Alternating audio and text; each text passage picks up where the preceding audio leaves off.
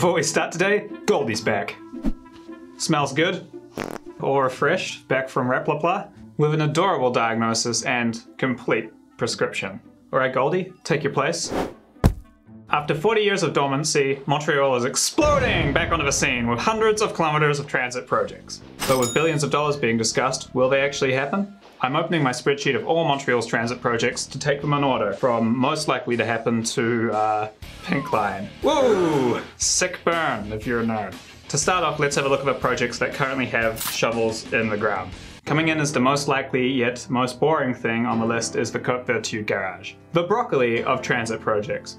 It's cost effective, it's good for you, but this is infrastructure so behind the scenes that the public can't even see it. The garage sits underground on the Orange Line at Côte Vertu. It stores empty trains and can fire them onto the line when it's rush hour. You know that glorious feeling when an empty, fresh train shows up at a crowded platform? That's precisely what this is going to do. The garage also contains a maintenance facility for the new Azura trains. I guess those are completely made by Alstom now.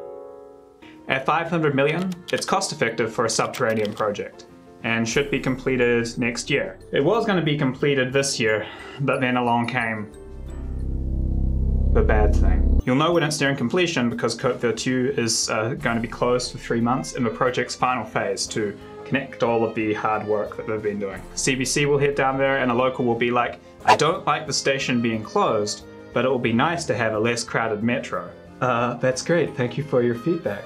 Well worth the inconvenience for anyone who is going to be taking the Orange Line during rush hour for the next 100 years. The REM. Probably the biggest single mass transit build in Canadian history. It's a fully automated 67-kilometer long transit system with above ground viaducts and below ground portions in densely populated urban areas. It's almost like I've said this before.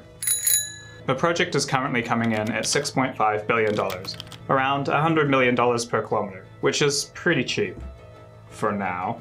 It connects the West Island, Deux-Montagnes, and the airport to downtown and Boussard, and should be finished in 2024, unless something happens. Last chance, SNC. The third project, which currently has shovels in the ground, is the Bus Rapid Transport System on Pinot. This runs 13 kilometers from Saint-Martin and Laval to St. Catherine. It is a dedicated route with frequent buses, live timetables, and large comfortable shelters that are spaced out further than regular bus stops. It's also using location detection technology to give automatic priority at traffic lights, so a bus on this route is going to fly down at 10 minutes faster than a regular bus. A nice thing about this project was the different government agencies work together to do all the work on the road at once and save on costs. None of that, what the fuck, they just dug up this road shit that you see all the time on projects in Montreal, because the pipe guys didn't talk to the road guys. So for a cost of $400 million, we're getting a full change out of sewers and everything on the road, not just a bus system. It all works out to about $30 million per kilometer and will be completed in 2022. Now, if you're anything like me, you think, buses, lame, lame, lame, lame. No, not lame. A sign of good government. Buses are not glamorous, but incredibly practical. First of all, they're so cheap, the cheapest to build. How much? How far you want to go? No, how much for the whole bus? Huh? Is $340 enough? Lady, you got yourself a bus. Next bus, please. Todos para afuera. The route can be planned, built, and extended in a time frame that nothing else can compete with. Because we're so much better at building roads compared to tunnels and viaducts and automated, train systems and things that other countries have to ship us equipment for, we can do roads. The buses in them can be used on other routes. Buses are actually very environmentally friendly and they can be electric too if you want to increase that. They are a high value proposition, the Honda Civic of transit. FF ハッチバック、先進のシビックから。No one cares about them. But until you get subway levels of traffic, they're almost always the best choice. Do you really want to see your government going out and buying a BMW?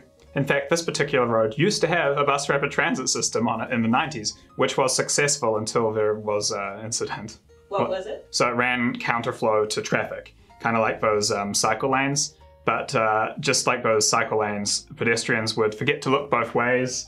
And when you get hit by a bike, it's chiclets. but when you get hit by a bus, boom!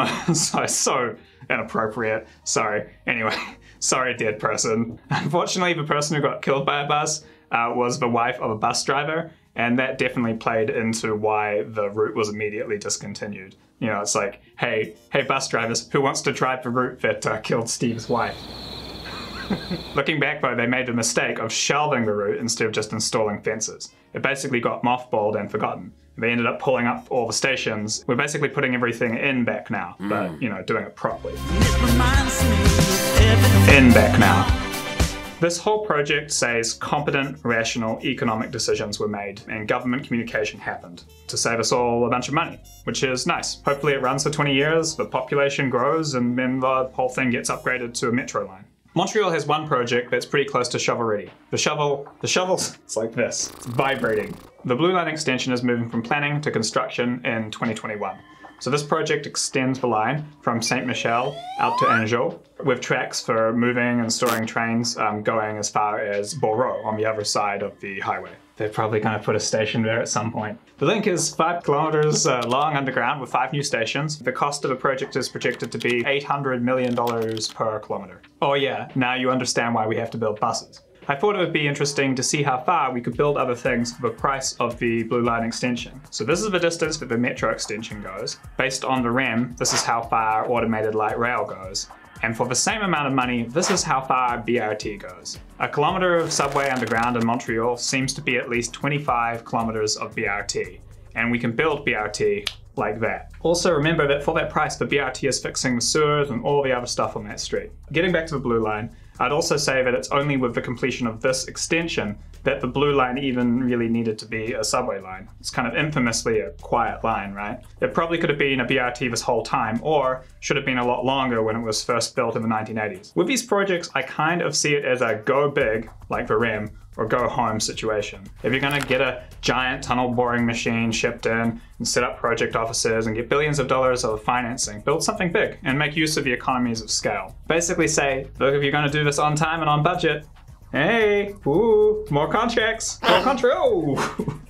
Hungry fella. I hope they start lining up bigger projects to immediately transition the people who are working on this project over to before they pack up their shit and go home. But a lot of these projects are currently just a little bit too far down the list. I guess we'll see if post-COVID there's this push to get projects moving along quicker as a Keynesian economic strategy to fix the hole that we've dug. Dig a hole to fix the hole we dug. The completion date for this is currently 2026, and it's part of the reason why the garage is being built on the Orange Line to handle the extra passengers that are going to be loaded onto it. The frequency of trains is going to be increased, and some work may be done to ensure that the new cars can run on that line. Whoa, gonna have to stop you there. Hey guys, it's Page's editor here. He's about to spend the next 20 minutes yammering on about the pink line and proportional representation and calling you a grandpa or a slut. 2 times, actually. So I'm gonna have to cut off the video here for today and come back to you next time with all of the potential projects that are being discussed in the Montreal area. Pretty long video, so see you then.